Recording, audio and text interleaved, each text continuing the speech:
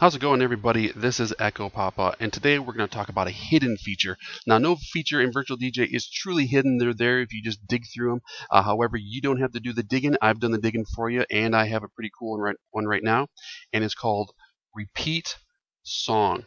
Now, this is pretty common in, like, say, CD players, but in software, it's a little less common, but it's there in Virtual DJ too. There's not a control on the interface, but it is in there. I'm going to go ahead and show it to you.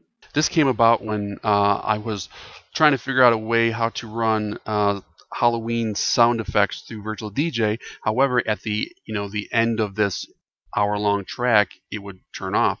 But you can go ahead and click repeat, and then now every time it hits the end, it doesn't have to be as short as this track right here. It's just going to start right back from the beginning again. So I'm going to go ahead and show you how to do it. It's real easy. We're going to go ahead and we're going to click on here. I've loaded it into a custom button. We're going to click edit. And here's a command right here, repeat _ song. And then I've loaded it into a button that I've called repeat. And you can call it whatever you like. So now, when it's lit up blue, it's going to repeat. When I turn it off, it's just going to be regular.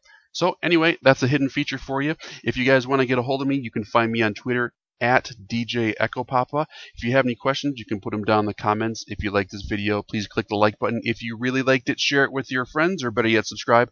Until next time, I am Echo Papa, and I will talk to you later.